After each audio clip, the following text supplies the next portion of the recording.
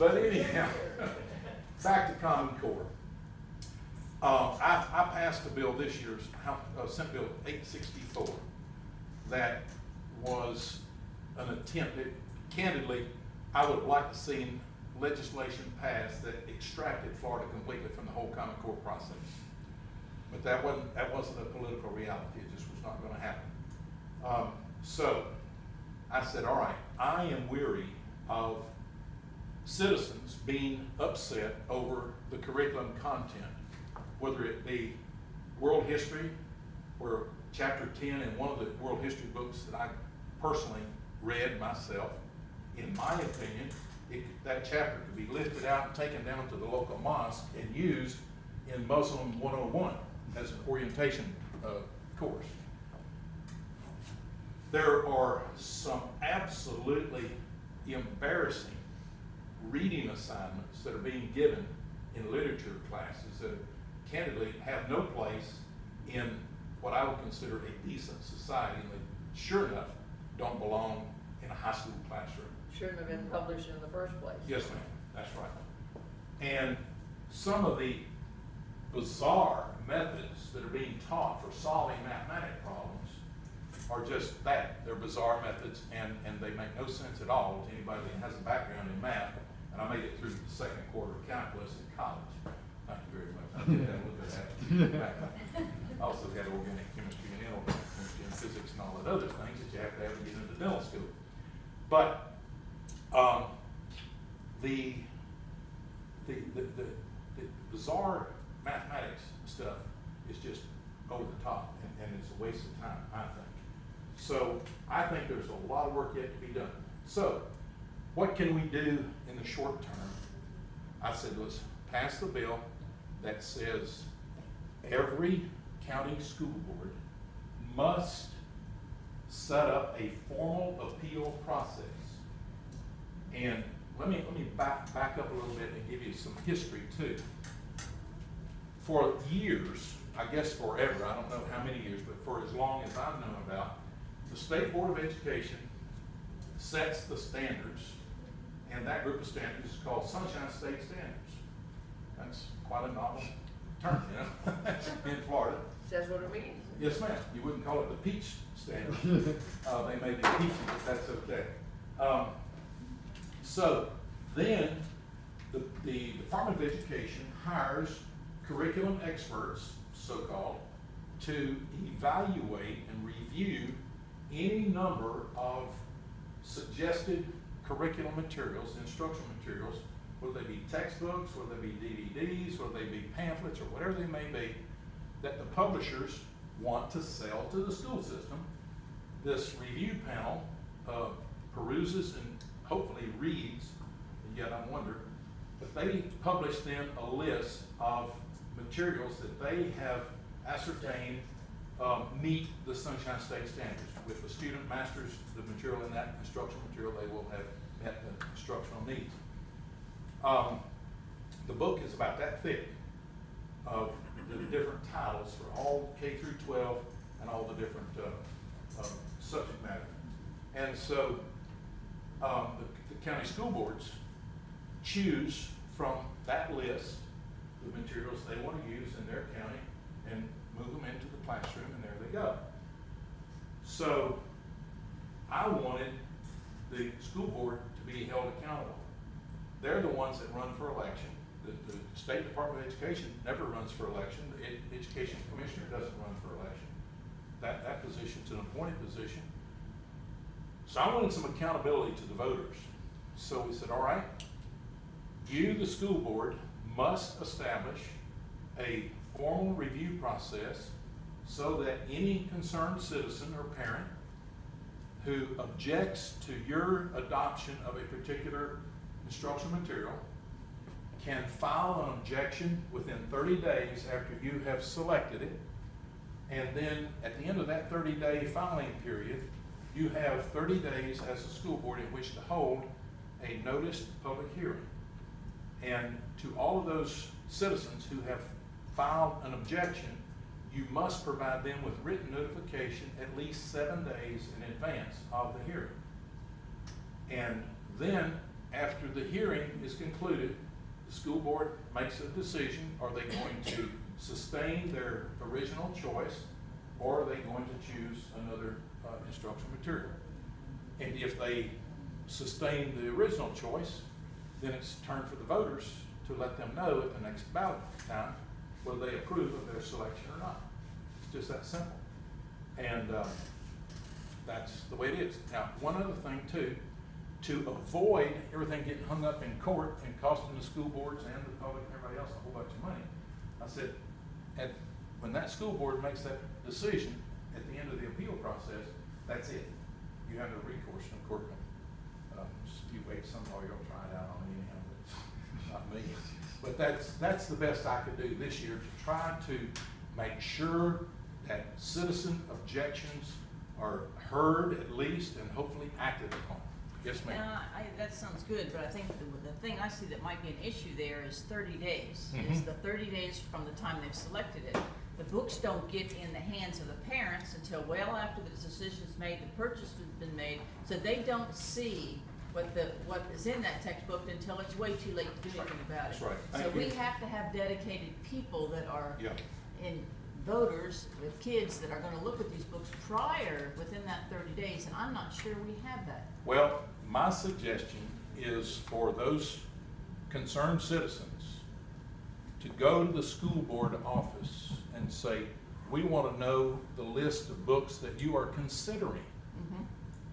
And we want to know the publishers, and then you go to the publisher's website and look up that instructional material on their website and peruse it there. You're absolutely correct. Get an early start in the process, because if you wait for that 30-day window, you're probably going to be sorry that you waited that long.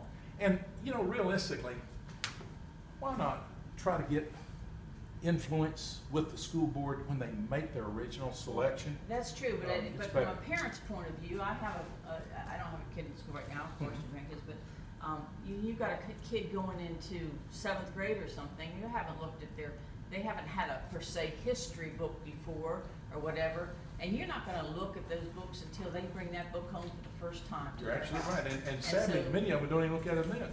Well, It's only when they're the third or So- fourth week in school when the student says, hey, Dad, let me read this to you. You're So mortified. my question is, so maybe at this point, they can't do anything about this book that's being used for that school year. Is there a period of time when that school year runs around again to that point where they start to look at textbooks, or do they have to re-select that book? Yeah, they're on a So that 5-year at that cycle. point, if you have voters that object to that book, they have another 30-day window in order Right. to get rid of it? Right, they're on a 5-year cycle, I think, for all the instructional materials, but don't take that to the bank yet. But I do So know they that can't many look- of them they are can't- 5-year cycles. But here's the reality also, Jan, and your point is spot on. The bill we passed this year is step one. If we see the need for an extended period of time, then I'll be happy to file the bill to extend that period of time to more than the 30 days. You know? But this is, you learn, and I'll always remember the guy that verbally taught it to me. It was Fred Brummer from Apopka. Fred was a curmudgeon, is the easiest way to explain Fred. He's just a delightful guy once you get to know him, but crusty, oh my goodness. And he had a bill that he was sponsoring that had to do with the physicians that were misbehaving, and the punishment was nothing more than just a little flip on the finger. It wasn't even a slap on the hand. And I called him, I said, Fred, you're crazy. I said, if you want this thing to mean something, put some teeth in it. You know, he said, yeah, coming from a dentist, I would expect. And he said, Alan, he says, let me share with you something that I've learned in my years ahead of you in the legislature. And he wasn't trying to be condescending at all. He said, if you go home with 2 or 3 slices of that loaf of bread, you're better off than you were when you got here with no bread at all. And he says, next year you can come back and get 2 or 3 more slices, and sooner or later you'll have a whole loaf of bread.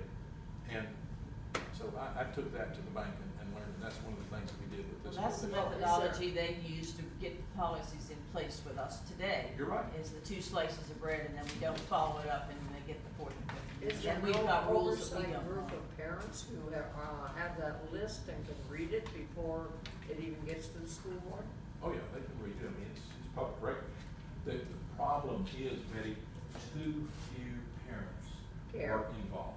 Care. Yeah, they care more about going to work, or unfortunately, I know it just breaks my heart to know the obscene number of students whose parents are passed out from some dumb drug or drunk all the time or whatever. The war stories of what I consider underprivileged students by the fact, I mean, some of the parents can be wealthy, but they're just drugged out all the time. It's atrocious. Here's another real good part of this that was put in by one of the House members from South Florida. This act does not limit or remove the responsibility of each school district to include in its curriculum the required instructions specified in statute 1003.42, including but not limited to the following: the history of the United States, the history of the Holocaust, the history of African Americans, the study of Hispanic contributions to the United States, the study of women's contributions to the United States, the nature and importance of free enterprise to the United States economy, patriotism, the events surrounding the terrorist attacks occurring on September 11, 2001, and the impact of those events on the nation, the elementary principles of agriculture, and kindness to animals. So that's what we're telling the school systems they got to teach, in addition to other things. Yes, ma'am, that's a start. Okay, the golden rule, pardon me? No, I'm just rejecting. Oh. Yeah. Courtesy of the golden rule. Yeah, honestly, you know as well as I do, it begins in the home. And it's so sad that, you know, I was absolutely astounded to learn this year, I didn't know it until this year during session, that American history is taught in Florida middle schools from early American history through 1864. Nothing after the Civil War. In high school, 1865 to the present.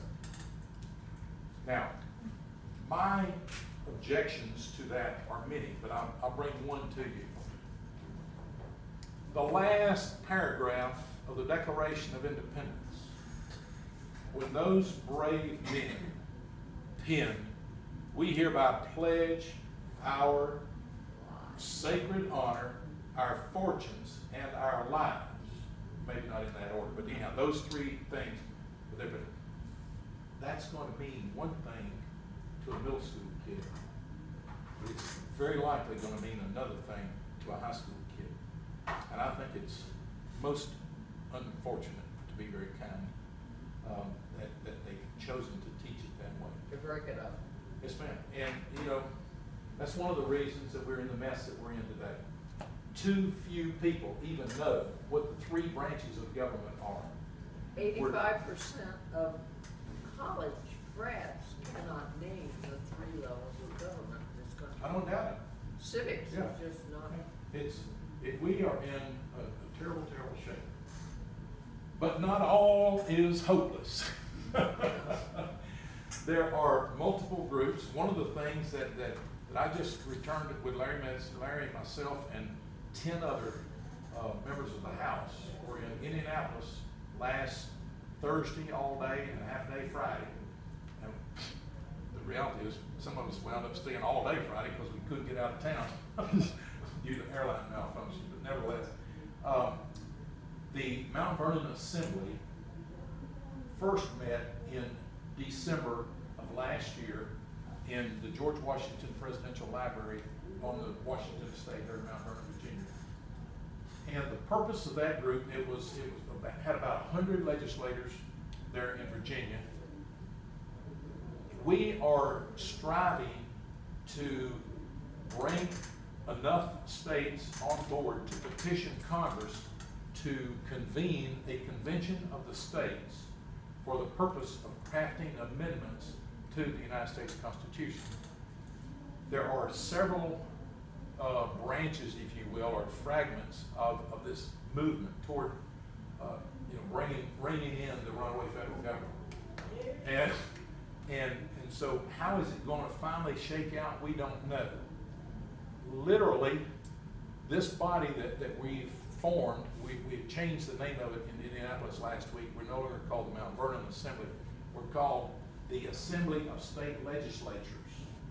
And if you wanna go on Google, you can just Google the Assembly of State Legislatures.org, and you can come up with a real nice webpage there. Is that based on Levin's book?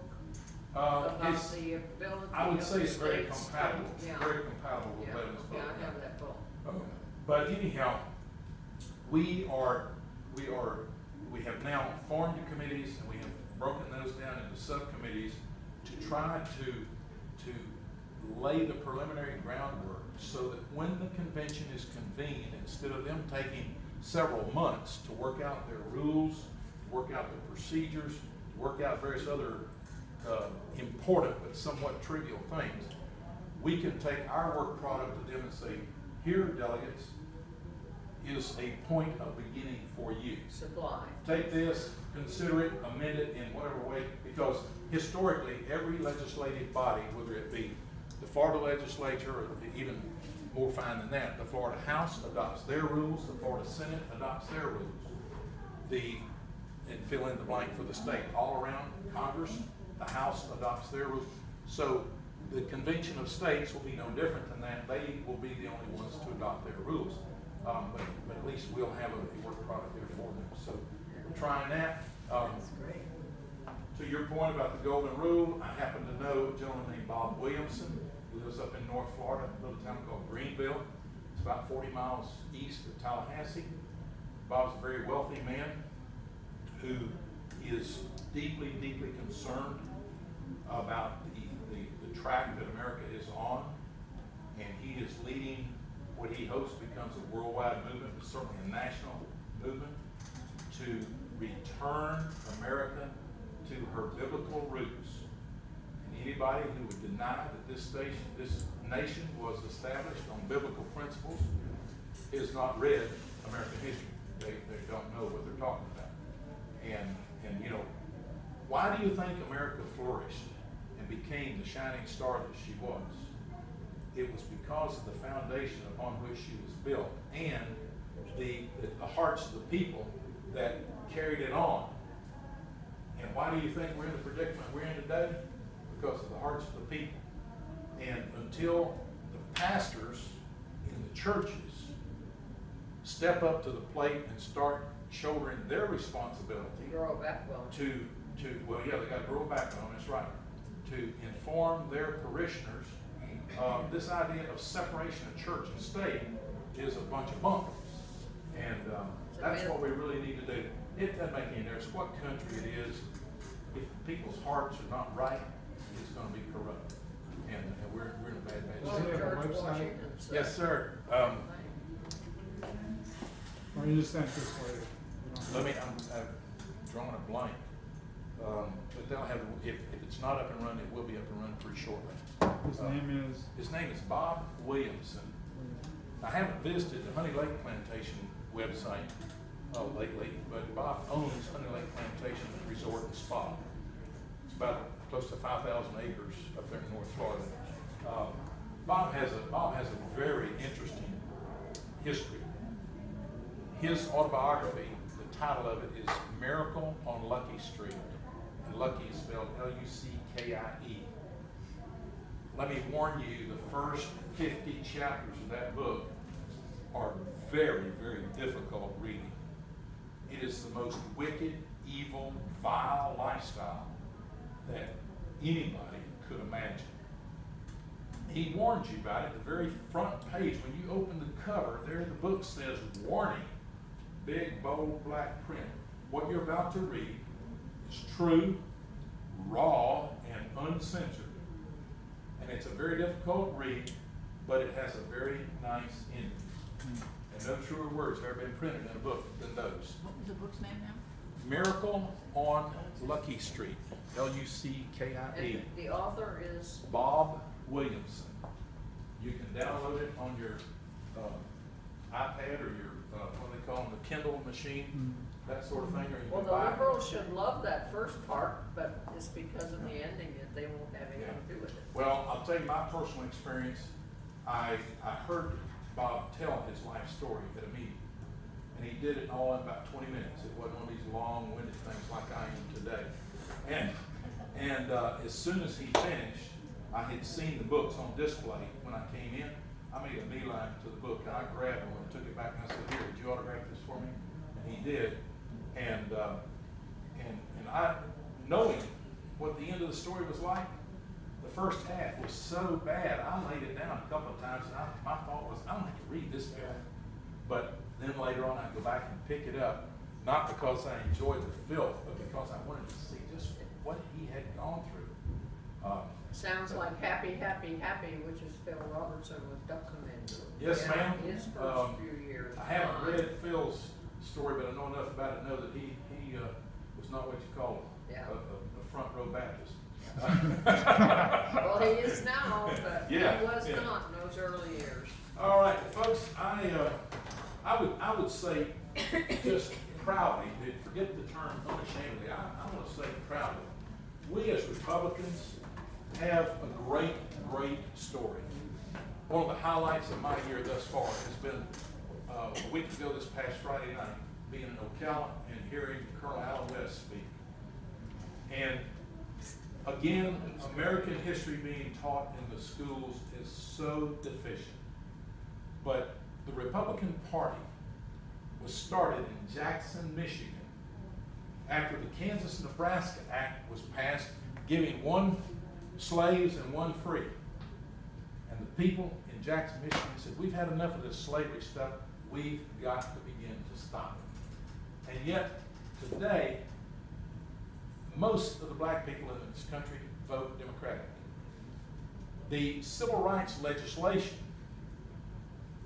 that was proposed in Congress when Lyndon Johnson was the majority leader in the Senate, he made sure that those bills went to committees that were controlled by Southern Democrats from Alabama and Mississippi, and they didn't stand a snowball's chance of ever being heard.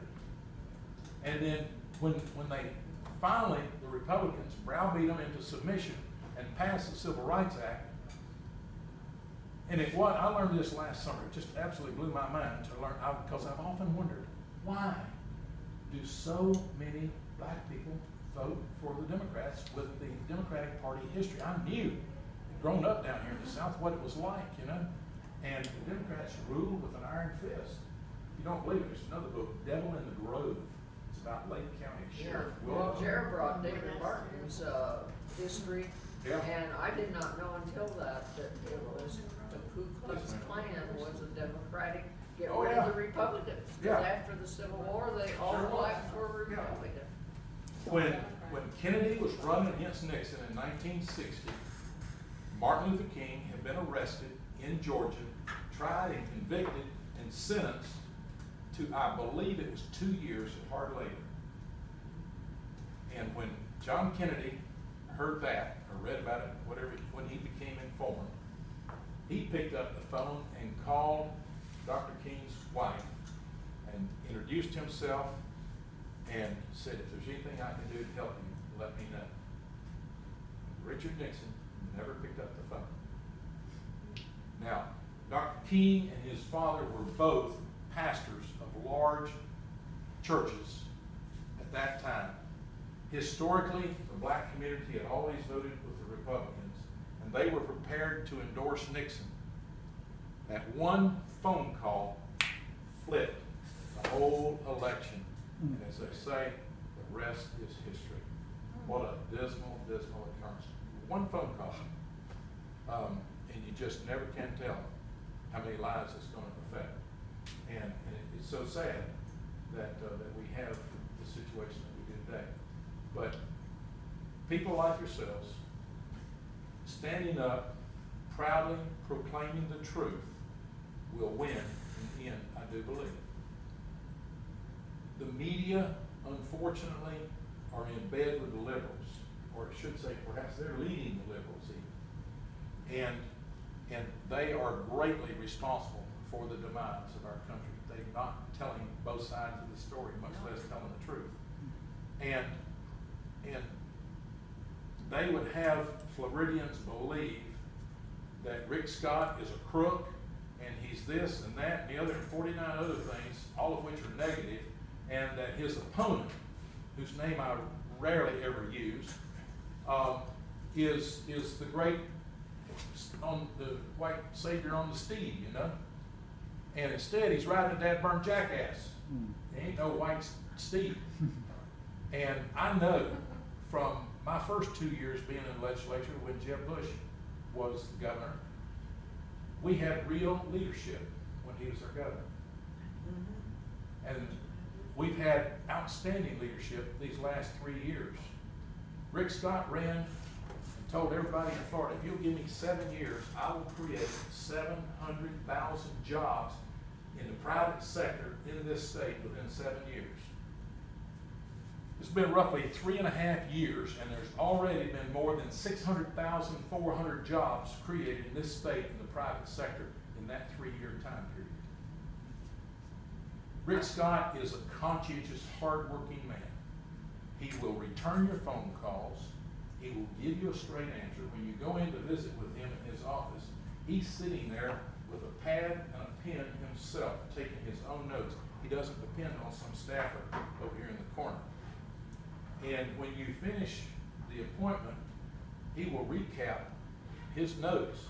And when you leave there, you know what's expected of you, what's expected of him, what the timeline is, and how you're going to measure success. And he'll back you up all the way. Now, let's talk about another side of him. He just signed a $77 billion budget. He is the governor of the state of Florida, and he calls individual members that he knows are familiar with the different appropriations for as little as $200,000. He called Marlene O'Toole, and she had an appropriation that he knew that was one of her favorites. He says, tell me more about this, because right now it's on the chopping block.